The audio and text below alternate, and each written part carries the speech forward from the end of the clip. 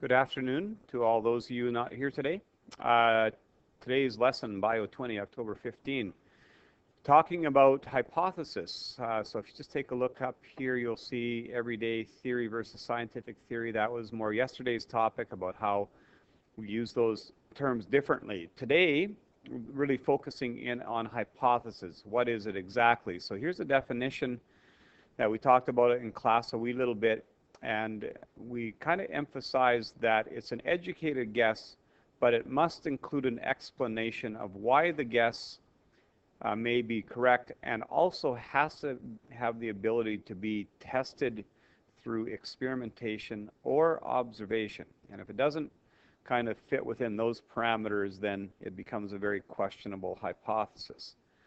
One other understanding here is that hypotheses are constantly changing as observations are made and the results are analyzed. We corrected homework, and then we partook in a hypothesis puzzle. And that's based on an activity that, if you have your textbook with you, you can see is on the bottom of page 140 of your textbook. It's called Puzzling Over Evidence.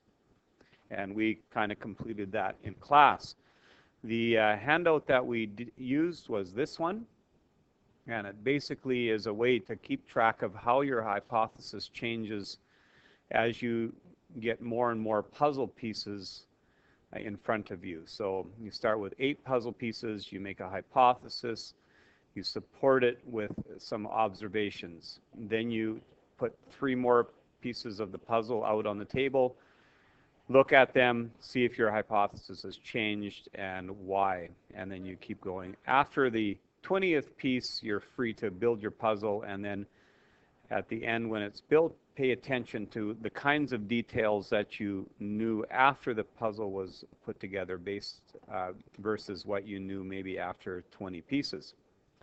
There are some questions to answer there as well.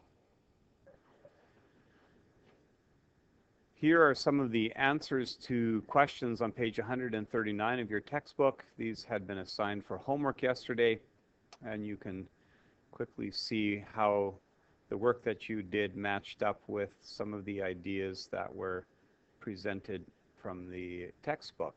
I'll just scroll down for you, and you can see how these answers were put together.